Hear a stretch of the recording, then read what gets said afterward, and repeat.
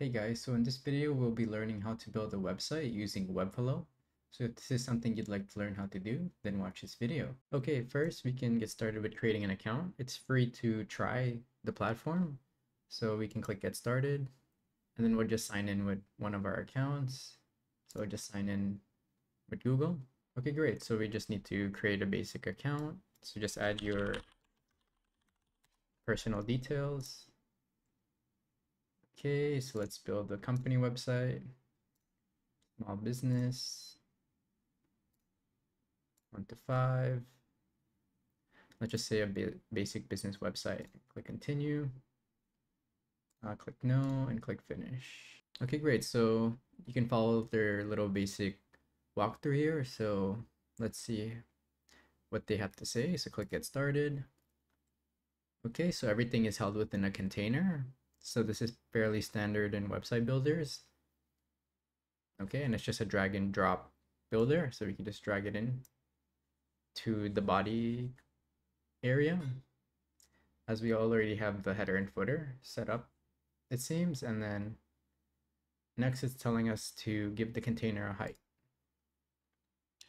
Okay, so let's just follow their instructions. 400, and then open and drag little heading. Okay, and then add a button.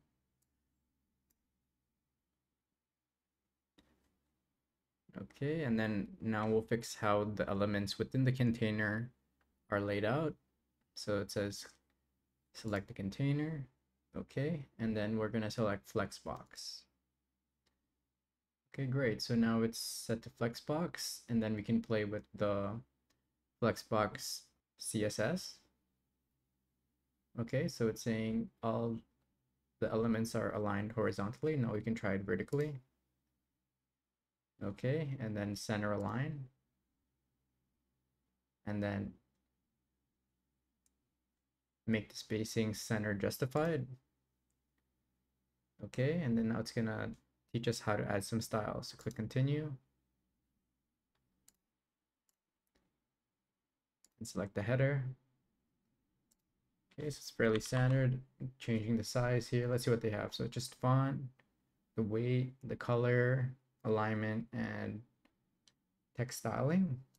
Okay, and they also provide classes which allow you to style multiple elements. Okay, click continue. So it's saying select this button.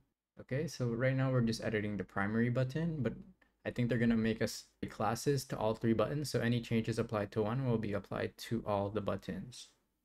Click next. Okay, and then change the left padding to 36. Okay, and then change the right padding as well to 36.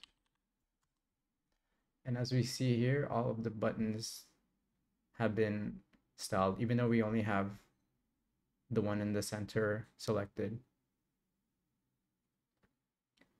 Let's say again here, so any edits you make to an element with the same class, those changes will be applied to all elements that share that class.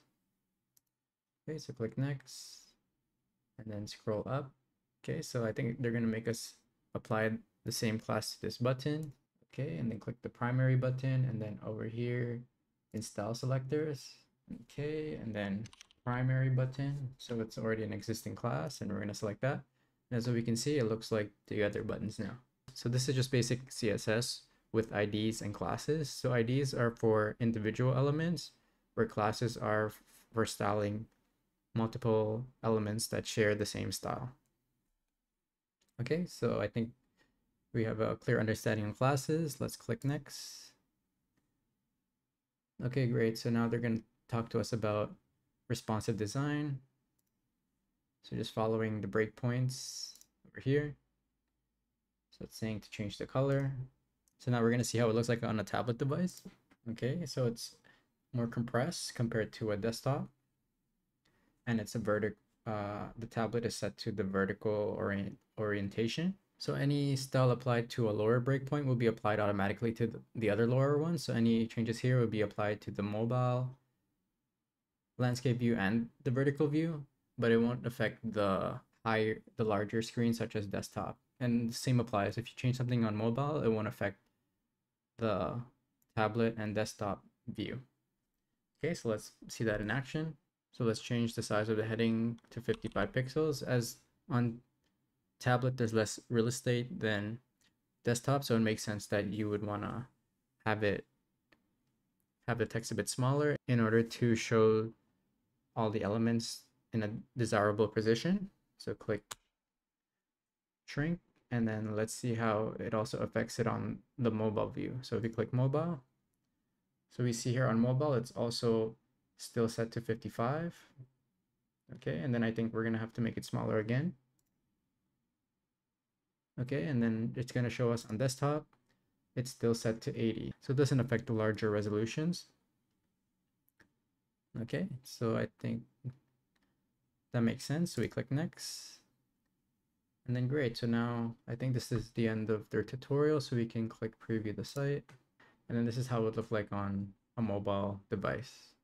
So it's a bit long, so it'll probably be cut off like up to here, say on an iPhone, and then you can just check that all the text is readable and it's in the correct position and no text is overlapping. Okay, great. So now their tutorial is done. We can create our own project. So create new project. Okay, so we can just pick one of their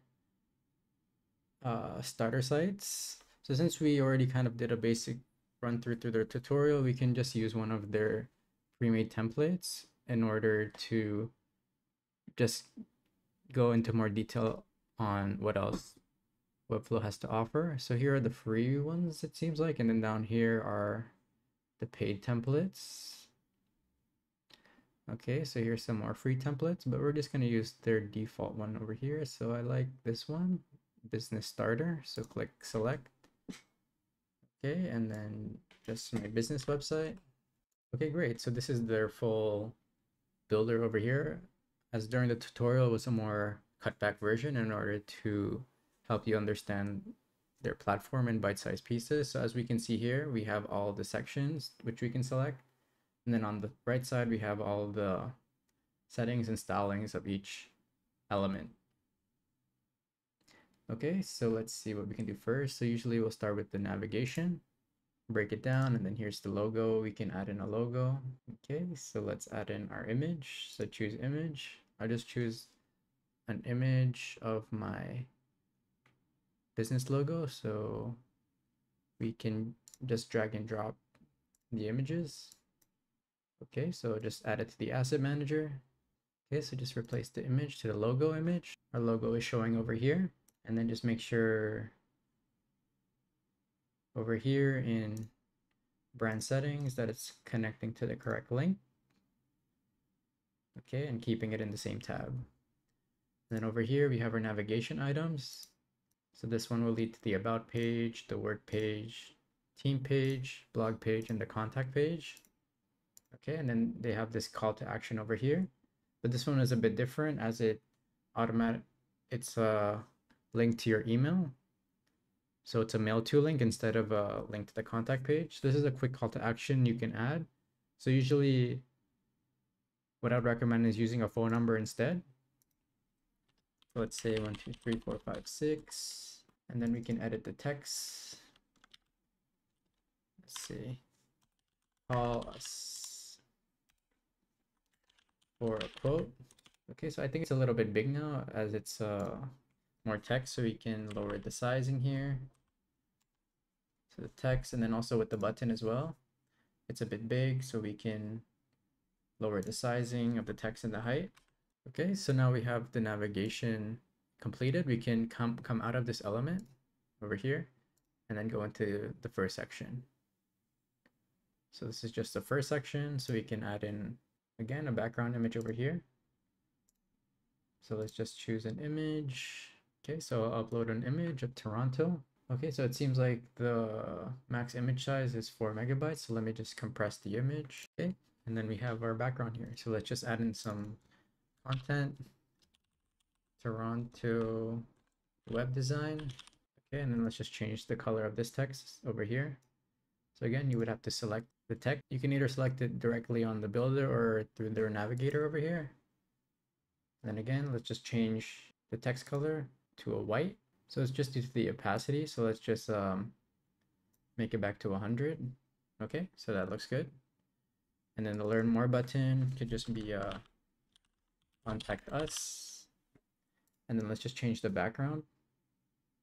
Okay, so right now it's white. Let's change it to the blue, like this one. Okay, maybe a bit darker. Yeah, so that looks good. And then the internal text, we can change that as well to a white color. Okay, wait, so that was just a border. So let's put that back. And then just the text block. Where is the text color? Here in under typography. So we'll just change that to white. Yeah, so this looks like a nice header, which is the first thing that the user will see once they reach the website. Okay, so we just reduce the font size just so it fits on one line over here. Okay, so this top section looks good. So next, let's go over here into the bottom. Yeah, so this looks fine. And then over here, again, you can just fill out this content and add more sections.